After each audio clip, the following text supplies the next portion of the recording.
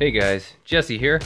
I had a comment from a user named Thanks for Nothing, who said that there wasn't enough useful bits in my Bixby video. I'm gonna try and show, for him mainly, and others that are curious, some useful features of Bixby. Things that Bixby can do that Google Assistant and Siri can't do.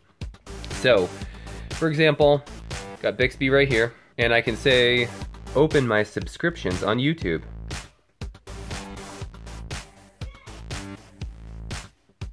Sure thing. Here it is. And it has brought up my subscriptions.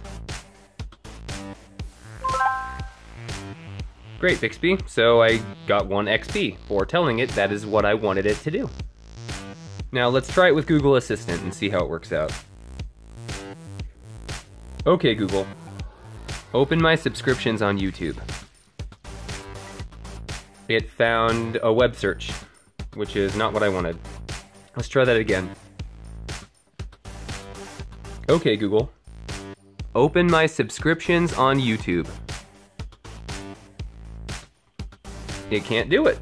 So, I mean, it's kind of neat that you can put more of a context into it. It tries to, Bixby tries to anticipate what you're going to say. Let's test that out with Bixby Vision. Open Bixby Vision and scan for similar images.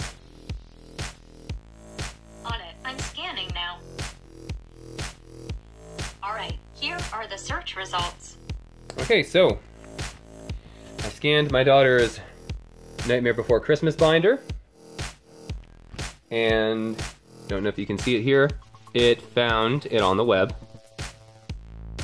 The exact same picture. Now we'll try that with Google Assistant.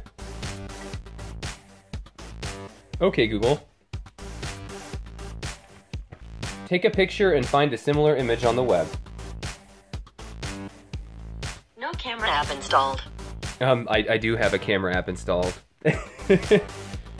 So basically, while Bixby can do things that Google and Siri can't do, it's not really a replacement. I would actually consider it like a sidekick for your phone, and it actually scans your phone's local information before it goes to the web. So that is something that is pretty cool. And now we'll try something with Facebook.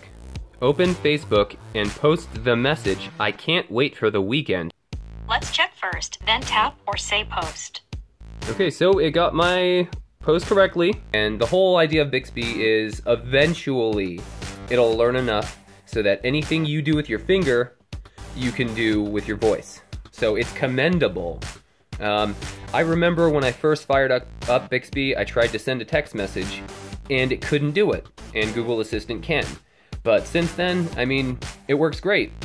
And I can even tell it, read the latest message from Sierra. Okay, here's the message from Sierra. I'm so happy and I hope you love it as much as me. Would you like to reply? Sure. Sure. What do you want your message to say? You did a great job painting that dresser. It looks beautiful. Do you want to send a message? Say yes or no. Yes. Done. I've sent it. Another thing that impressed me is that you can adjust your specific volumes with Bixby Voice. Minimize notification volume.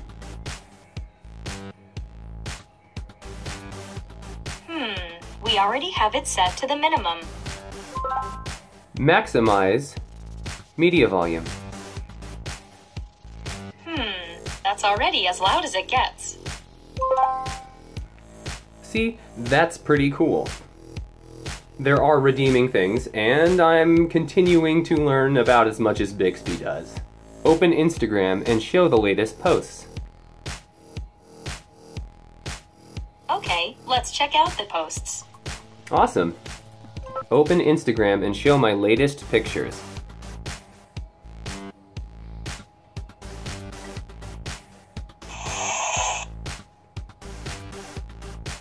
Let's write a caption now.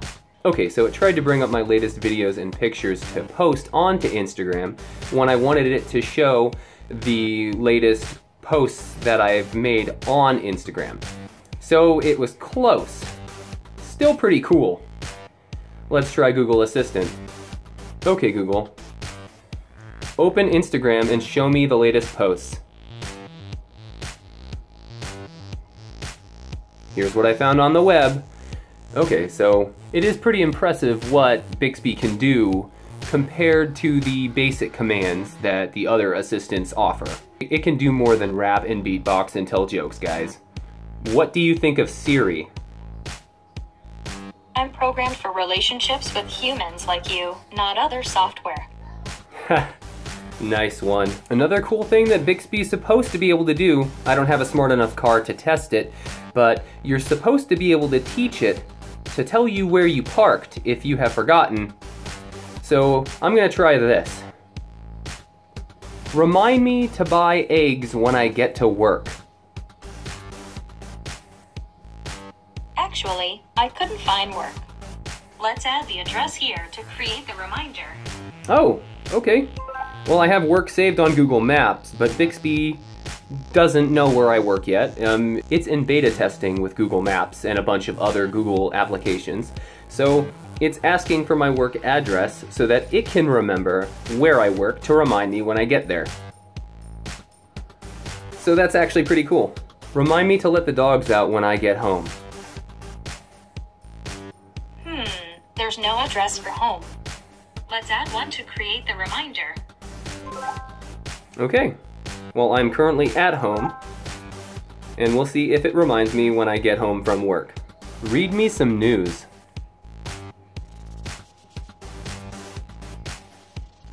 Sure, it's loading.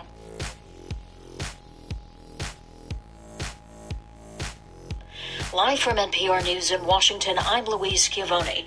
President Trump today condemned by name the right-wing extremist groups. Oop, I don't want to hear politics right now. Okay, Google. Read me some news.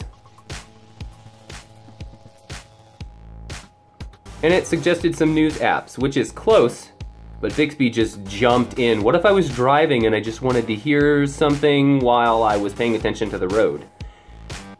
Bixby's definitely winning in terms of these special commands. So it almost feels like when it doesn't know, it tries its best to think before it says, uh-oh, I can't do that.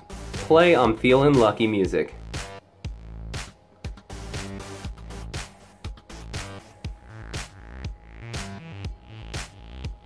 It seems we ran into a slight hiccup. Okay, Google, play I'm Feeling Lucky music. Here you go. So Google actually did that better, but Play Music is a product of Google, so I would assume that Google would have the advantage there. Overall, guys, I'm very interested to see how Bixby learns and continues to learn and grow. And as Bixby learns to do cool new things, I'll post an update video if you guys are interested. But as it stands, Bixby's not completely useless. So thank you guys for watching. Leave a comment below.